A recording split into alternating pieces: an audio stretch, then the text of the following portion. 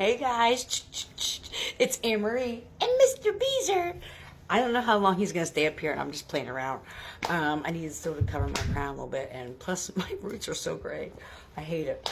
Actually, I don't hate it. It's just the in-between stage where it's like, you know. But anyway, so Beezy's not much of a card pull kind of cat. That's Galaxy, but who knows where he's at. And it's starting to be kind of like loud upstairs. The kids are home from school, and so, you know, just kids, you know.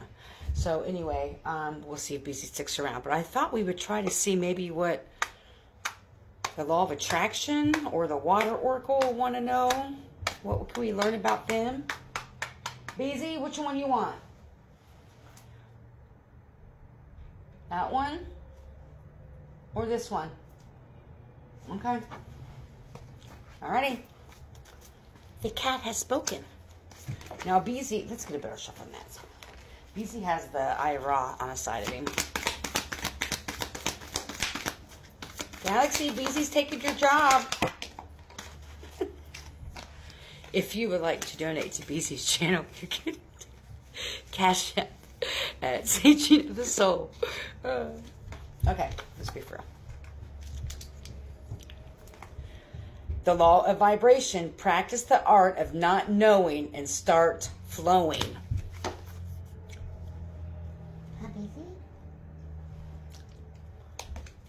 This must be the one Galaxy picked up on. It was okay. The law of relativity. You are divinely perfect. Live in your truth. Look at this. Look at that. My hands are dirty for being outside. I don't give a shit. Look at that. Sacred knowledge. Those messages that are in the columns. Yeah. You're not going to have all the answers you need to get started. You're not going to, I know this has been kind of like a collective type of thing. And I have to tell myself this too. You're not going to have everything you need in the moment to start this endeavor, to start this thing. Any step forward is a step. You have to start somewhere. You're in alignment in your vibration. And sometimes, in my personal opinion and my experiences, is that sometimes Spirit is testing us to see if we're going to take that leap. How much faith do you have in the divine? Because Spirit is saying that you need to just take that leap and just go with the flow and trust and have faith. Beezy, what do we need to surrender to?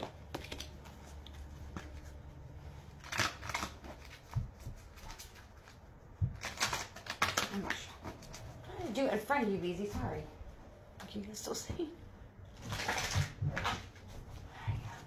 I want to get a good shuffle in. Woo! Hey ho! Who's at the phone? Surrender to the idea that you can fix someone.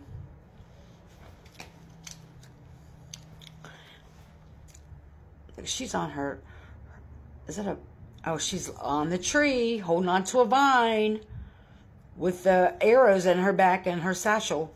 It's time for relationship to shift. It doesn't work to try to fix someone. Each person must be accountable for his or own healing. Didn't I just say that the other day?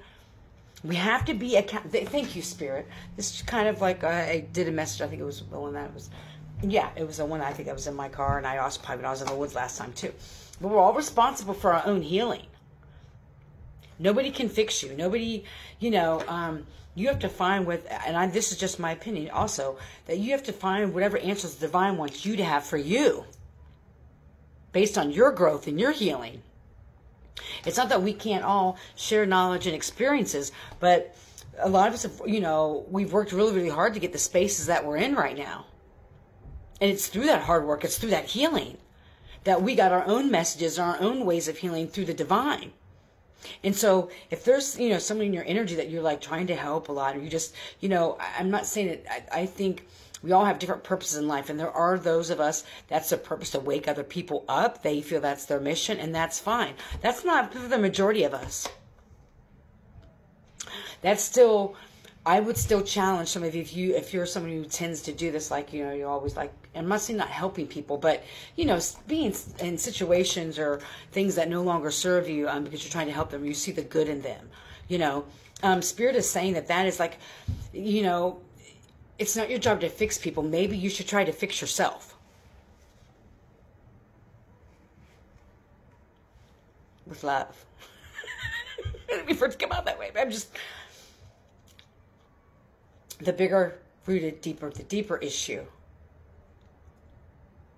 is that no matter how many people you try to fix, it's not going to change the fact that the childhood that you had wasn't the childhood you should have had. You should have been protected. You should have been protected. You should have had safety and security and stability in your home, and you didn't. And so by you, like whoever this is for, by thinking you can fix other people, it's almost like this thing that you're trying to be what you didn't have as a child, but that's an unhealed wound. Do you understand what I'm saying?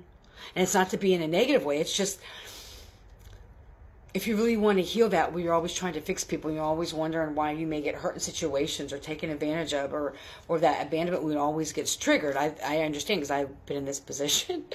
I felt those feelings before. And it wasn't until I realized that I needed to put my energy into me for once and fix and heal myself. Because I can't change anybody but me. I can't change what anybody says or does or what they don't do. We're not responsible for anybody's healing and anybody else's journey but our own. And through our own journey, through our own healing, then we can show through our own walk, truly, and how certain things can be done, or, you know what I'm saying?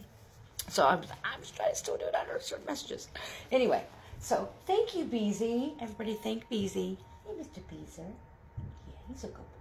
He's the healer.